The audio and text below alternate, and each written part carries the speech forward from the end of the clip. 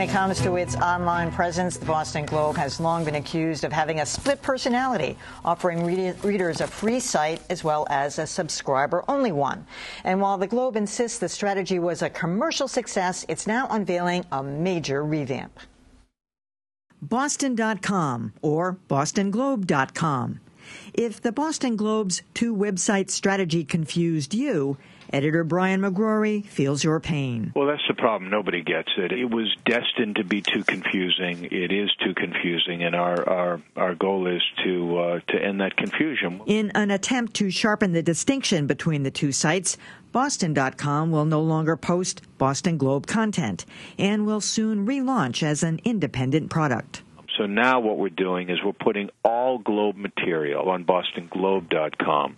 And we are going to make Boston.com a completely independent, separate site with its own voices, its own stories, its own graphics. But cheapskates can rejoice, as the split won't end free access to Globe content. Because, are you following this?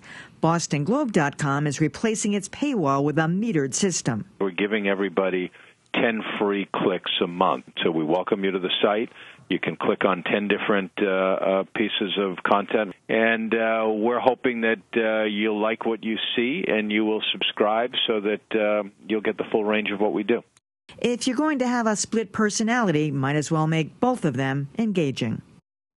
Well, I like both sites, and I flip back and forth between the two. But don't you think, Dan, this is going to be a competitive issue? Because, I mean, as I understand it, sports is still going to appear on Boston.com, so you're not going to have to pay for that to get on BostonGlobe.com.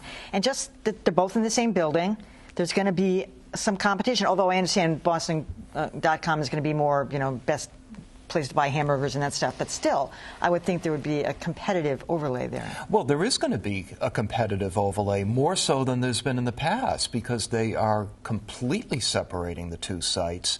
And Brian McGrory has specifically said that they may end up competing with each other sometimes.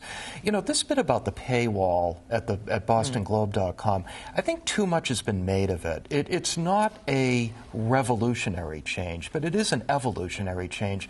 The paywall has always been flexible. It goes up, it goes down, and now they've decided they're going to allow more sharing, which I think is a great idea, because that can be a marketing tool to get people to pay for the Boston Globe. I'm still confused, actually, if I can be frank here, in large part because a lot of the real strength of Boston.com came from it being fundamentally tethered to the journalism of the Boston Globe. And that was its calling card, that was its anchor, that was, when all said and done, that was its brand. And so this idea of separating out Boston.com, and I really get the idea of beefing up BostonGlobe.com, but separating out Boston.com and orphaning it in a way. It's like floating in space now. It's going to be very interesting to see what happens. But there is a really critical business issue for the Globe going on here, too, because we know that it accounts for about, at least in 2013, about $40 million worth of digital revenue for the Globe. It's a big, it's a big part of their operations.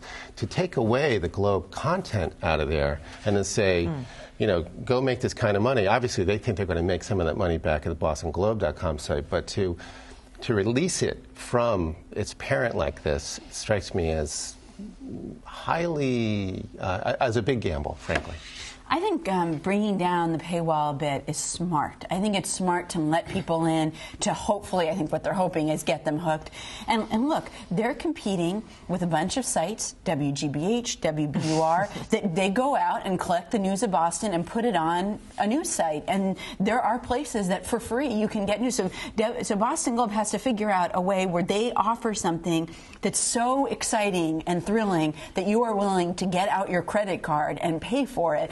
And besides GBH and BUR, there's also other websites that are much more specific and targeted, let's say, to the business community or whatever.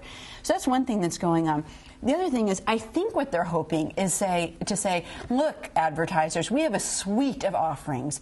You will give you some, sort of eyeballs here at Boston Globe, but then we'll give you some stuff on Boston.com. We've got radio. We've got, they're trying to, I think, come up with the sort of compelling suite of things that they can say. It'll be interesting to see how it goes. Well, yeah, I hated that other system. Hate. I've complained about it because it's just too daggone confusing for me. Never have figured it out, so call me dumb. I know people are at this moment. But I thought to myself, if you have Boston.com, and I don't know anything about Boston, I just put in Boston.com. That's going to come up. So you're going to get a lot of outside of the city traffic, a lot of sometimes inside the city traffic. And I don't know Globe so much, but I know Boston. So I put that in. So I'm seeing maybe a whole other audience that they could build toward. To your point, 10 best burgers, I'll read that. And I know how to go to each one of them.